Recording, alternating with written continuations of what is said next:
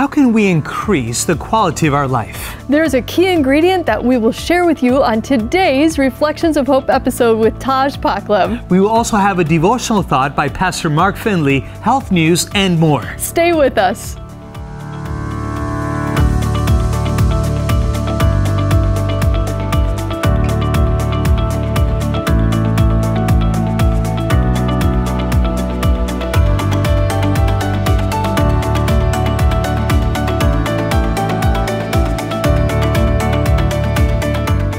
Happy Friday and welcome to Wake Up with Hope. Good morning. Every morning is a wonderful day and a wonderful opportunity to share the love of Jesus with someone, and we are here to share that joy with you today. It sure is, and we are joyful because this morning, as we work our way into the weekend, we get to do it with you right here watching Wake Up with Hope. That's right, and today is National Urban Beekeeping Day. That is really cool. Or National Hobby Beekeeping Day. It's a day set aside to celebrate the practice of keeping bee colonies in urban areas. While beekeeping in urban areas used to be prohibited, it is now allowed, and in fact, it's encouraged. So, if you've ever thought about keeping bees but were hesitant because you don't live in the country, today is the day to look into keeping urban bee colonies. You can also look for bee farms in your area to visit and support a bee farmer. We're talking about support. God promises to be our support as we lean on Him. In His arms, we're safe. We can trust Him. So let's begin our program now by taking a look back at what took place on this day in history.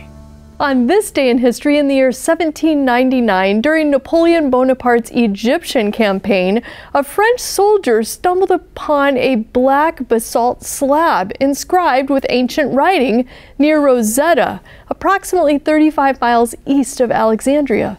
This irregularly shaped stone contained fragments of text in 3 scripts: Greek, Egyptian hieroglyphics, and Egyptian Demotic.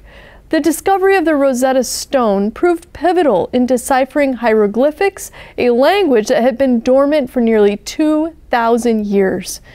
With its inscriptions translated, the mysteries of ancient Egyptian language and culture were unveiled to scientists in unprecedented ways. And friend, did you know that the Bible also has its own secret code? It's true. Have you ever heard about the scary sounding beast in the book of Revelation, or the mysterious statues and visions in the book of Daniel? Well, the amazing thing is that God didn't intend to keep secrets. Rather, the Bible actually defines itself. It explains itself, and God wants us to know these things and these mysteries and what they all mean. And we want to encourage you to dig deep into the Word of God and discover the amazing treasures found there. And we can help you to get started. Just go to hope.study to start unlocking Bible gems that are sure to make a positive impact in your life. Wonderful idea. We're going to do that for sure. Well, it's time for health news as Dr. Nerida McKibben from Go Healthy for Good shares with us now.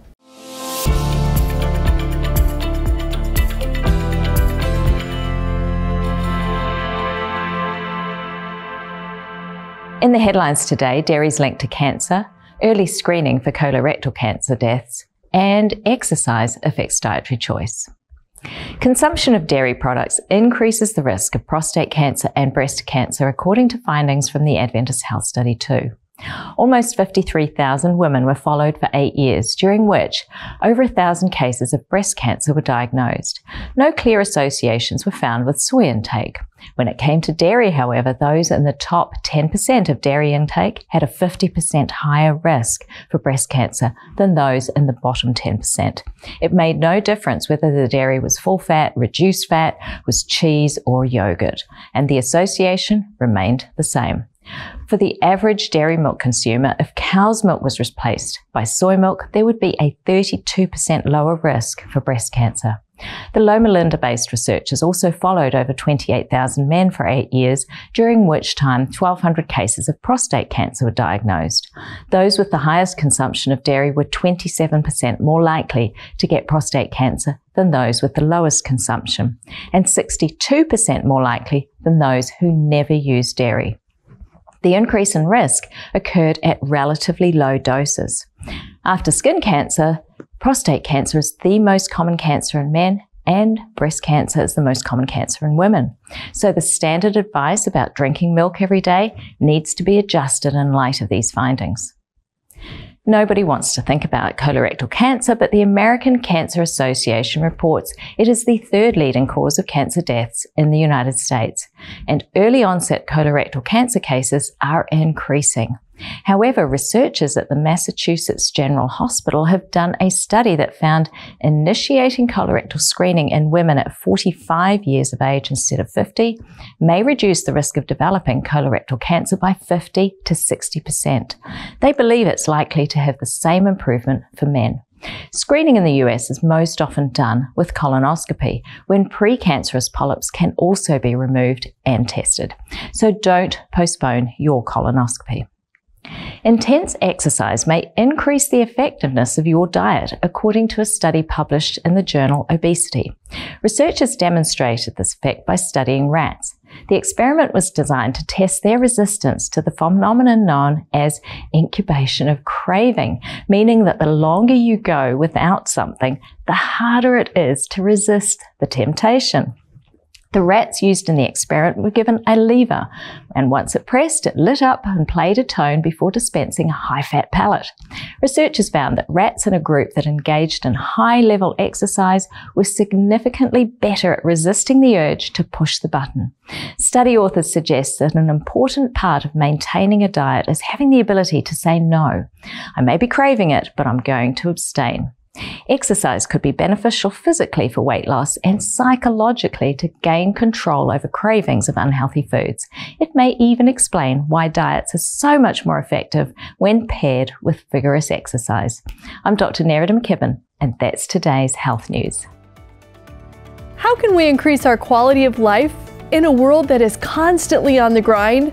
Let's watch today's Reflections of Hope episode as Taj Paklav reveals the secret to increasing our quality of life.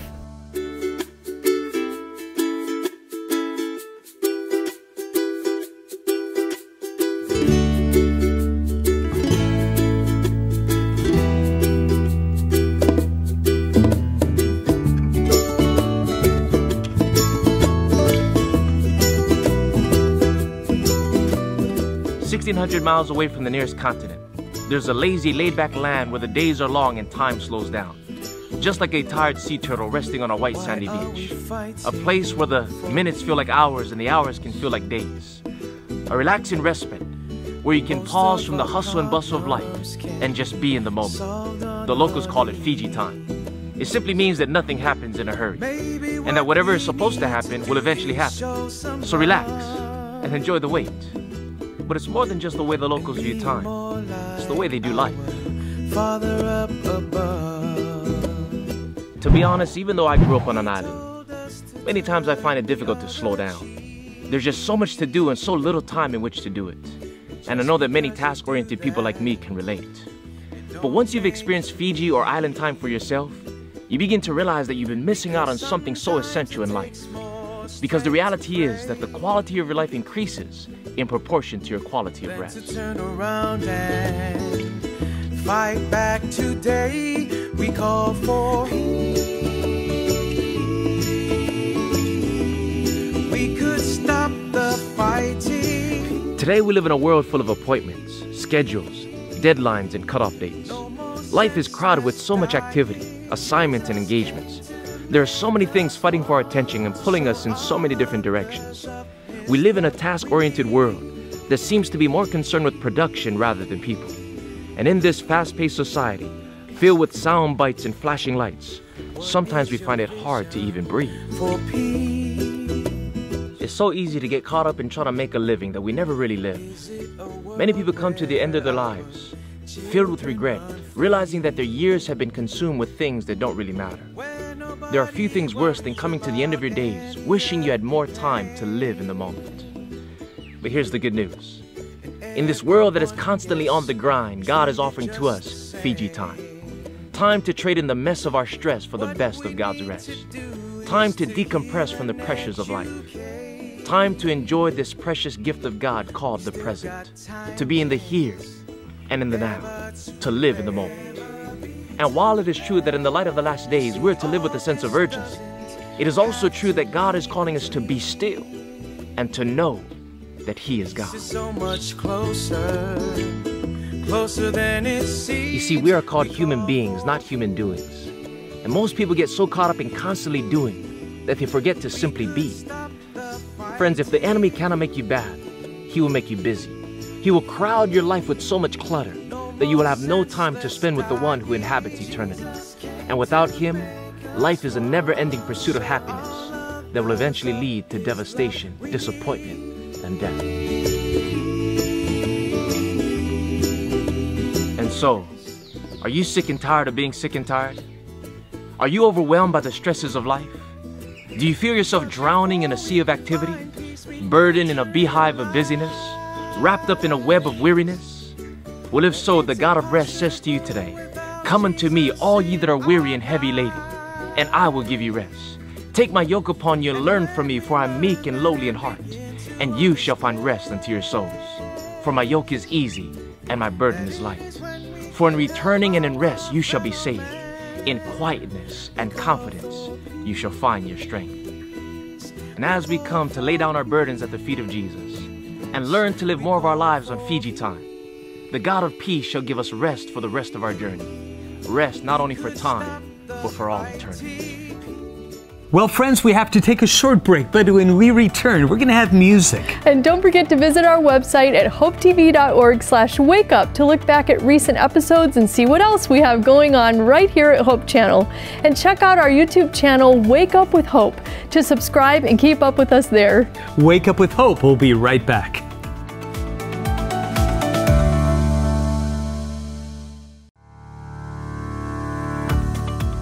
Throughout the Bible, we find a host of promises that God has left for you and me.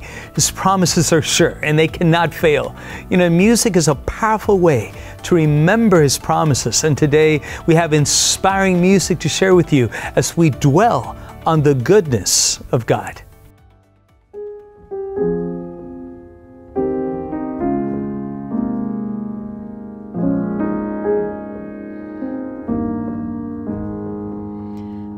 Rest a while, weary child, in the mighty arms of God. Lay your head upon His chest, close your eyes and simply rest. He knows all that you need. He has heard, He has seen. So come and lay your burdens down and let His love surround and hold you.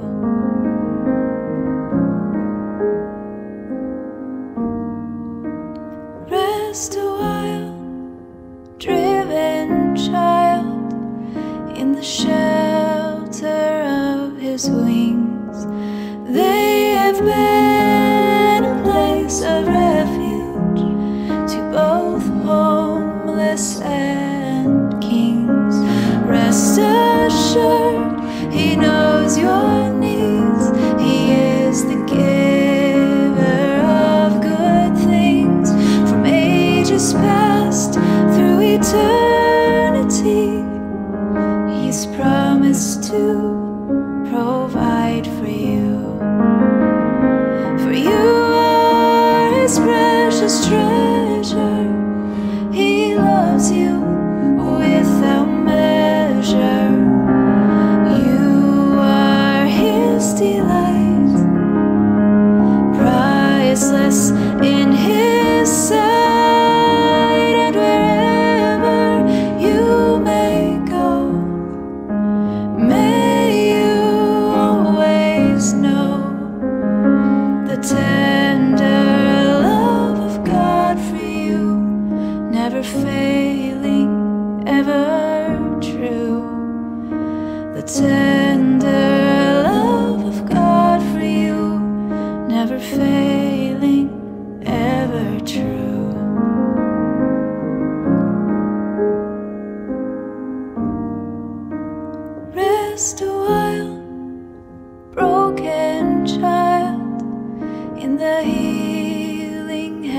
hands of God, hands that hold the reeling spheres, will wipe away your tears.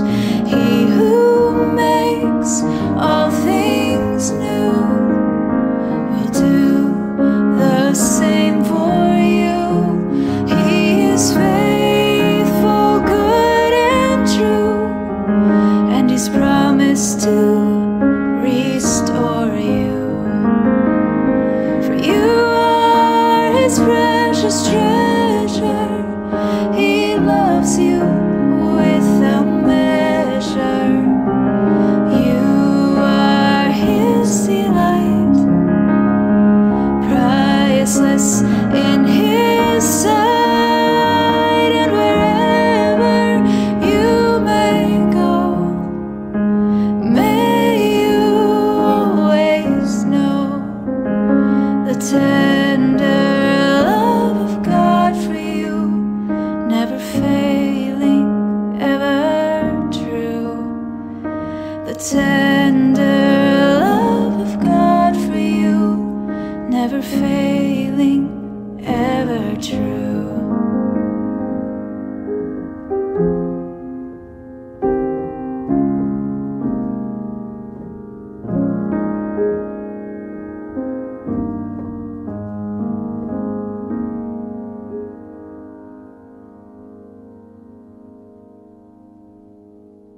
Stay with us. After the break, Pastor Mark Finley joins us to share a moving devotional. Don't go anywhere.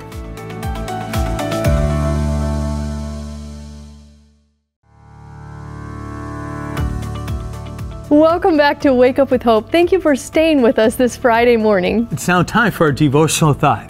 This morning, it will be brought to us by Pastor Mark Finley. Proverbs shoots an arrow from the Lord's quiver directly into the target of our hearts. When you read Proverbs, you are moved by its straightforward teaching and its wise counsel. Here in Proverbs 20, verse 23, Solomon gives us an appeal to honesty. He says, "Diverse weights are an abomination to the Lord, and a false balance is not good." What's that talking about? Well, let's go back to the Middle East again. Let's suppose that I'm going to buy a very precious spice, but the seller of that spice will need to weigh it out. So you have these balance scales. He puts weights on one side. Let's suppose he puts 12 ounces on this side. Then he's supposed to put 12 ounces of spice on this side so they're even. But what if the weights on this side are not 12 ounces, but what if they're 10 ounces? But he tells me they're 12. So he saves on the precious spice 2 ounces each time to make a profit. So the Bible says in Proverbs chapter 20, diverse weights are an abomination to the Lord. A false balance is not good. Proverbs appeals for honesty and integrity in all that we do. The story of Captain Joseph Bates is the story of a man that had amazing honesty, amazing integrity. God longs for us to live with integrity, longs for us to live with honesty. Joseph Bates had sold on one occasion quite a bit of cargo down in the Caribbean when he was traveling in the Caribbean. And he sold this cargo to a tribal chief there. Bates left in the boat to travel back home, and he recognized that the tribal chief had overpaid him. Bates had spent many, many years in the sea as a sea captain. So what was he to do? He recognizes that he's been overpaid. He's sailing away. This is in the 19th century. And he decides to turn the boat around to go back to pay this man's fee back to him. And the chief is just amazed. This is why Joseph Bates established so many positive relationships every place he went. because Joseph Bates, one of the early Seventh-day Adventist leaders, was a man of integrity. He was a man of honesty. He was a man that paid debts on his ships. He paid his crew a just wage. On one occasion, Joseph Bates had a dream, and he dreamed that God wanted him to go to Battle Creek, Michigan. John F. Loughborough, another Adventist pioneer, tells the account. He says that Joseph Bates has this strong impression from a dream. It prompts him to change his travel plans and to go to Battle Creek in 1852. Now, there were no known Adventists that were going to live there. So Joseph Bates comes to inquire of the postmaster. As he comes to the postmaster, he says to the postmaster, who is the most honest man in this town, the man that has most integrity? The postmaster says to Joseph Bates, well, I can tell you the man. It's David Hewitt. And so Joseph Bates goes to the home of David Hewitt early in the morning, knocks on the door. Mr. Hewitt, yes, I understand that you are the most honest man in town.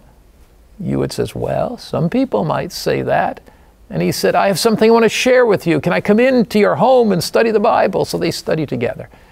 And they study on the Bible Sabbath. Bates had accepted the Sabbath. And the Hewitts accepted after one day of Bible study. They study the prophecies of Daniel, the prophecies of Revelation. And Hewitt invites his neighbors to come in. And this small band of believers found at that place in Battle Creek began to meet in Hewitt's home. And it was there in 1853 that two more founders of the Adventist Church, James and Ellen White, along with Loughborough, meet with these believers in their first visit to Battle Creek. The arrival of these workers just thrilled, just absolutely thrilled these new early Adventists there. But what was it that caused Joseph Bates to go looking for David Hewitt? It was Bates' own honesty. It was Bates' own integrity. It was the fact that Joseph Bates was a man of character, and he wanted to find somebody else that was a person of character that he could witness to.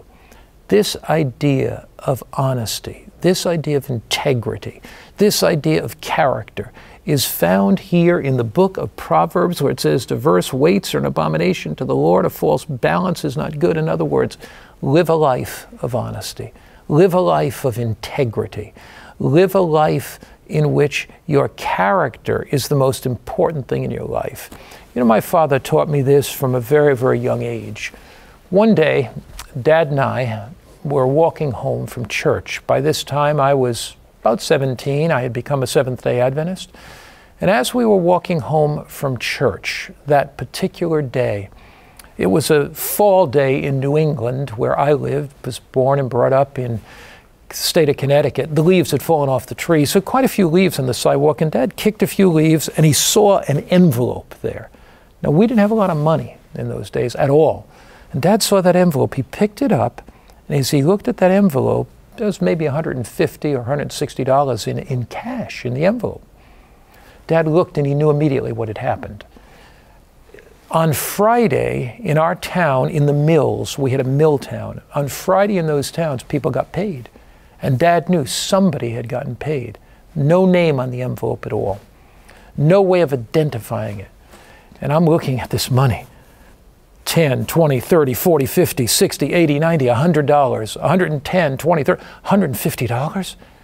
And I knew that Dad was working a couple jobs. I knew that we didn't have much money. And I thought, man, this is wonderful. And Dad looks at me and said, you know, Mark, somebody lost this money. And I know that they're going to be really sad. We've got to find that person. So Dad goes down to the police station. He said, look, I found this envelope filled with money. And ours was a very close town, a small community. And he said, I'm going to leave this envelope here. Dad left it there. And then we discovered that the person found that they had lost the money. They went to the police, and the police gave them back the money. But here's the end of that story. Years later, 30 years later, I'm the speaker of It Is Written television. people see my name, Mark Finley, and they say, wait a minute, there was a Finley that the police said turned in this money. We didn't know where he lived. They wouldn't give us his address because it was confidential. I wonder if this Mark Finley has anything to do with this James Finley who turned in the money. And so we get a call at It Is Written Television. 30 years later, Pastor Mark, we're watching you on television. And was it your father that turned in the money? Indeed it was. And I think of Psalm 66, verse 2 and 3. Sing out honor to the name of God. This couple had a deeper relationship with Jesus because they made that linkage of what Dad did those years before. Honesty, integrity makes a major difference. Walk into your day today determined by the grace of God to live an integrity life, a life filled with integrity. Thank you, Pastor Mark. That was a very hopeful message. And friends, thank you for watching Wake Up with Hope. And if you'd like to learn more about our program or rewatch a segment during the weekend or share our program with a friend, visit us at hopetv.org/wakeup. And we look forward to starting the week together, so don't forget to join us Monday morning at 7 a.m. Our friends from Voice of Prophecy will be sharing a devotional thought, and we'll have so much more you don't want to miss. And if you enjoyed today's devotional thought and would like to learn more, visit hope.study to receive your free Bible study guides. And of course, we can't leave without sharing the Bible promise with you. And today's promise says, I tell you the truth, those who listen to my message and believe in God who sent me have eternal life. They will never be condemned for their sins, but they have already passed from death into life. John 5:24. What a beautiful promise. You know, friend, as we follow Jesus and we accept Him and surrender all to Him, we are covered in His righteousness, and we have the assurance of eternal life. Amen. We are ready to start our weekend now, friends. We pray that you will take these reminders of God's love with you into your day, and we truly pray that you will have a wonderful weekend, and we can't wait to see you on Monday morning. Let's pray together. Oh Lord, into our hearts, come into our hearts, Lord Jesus, and come in today and come in to stay. Lord, you have met with us today through the program. Our hearts are just full of hope and peace and joy, and we give you thanks. And we pray that as we continue with this day, that you would give us opportunities to share that hope with others. So many people need the hope that we have in Christ, and we pray that you would make us your instruments today to share good news. And we thank you for answering our prayer in Jesus' name. Amen.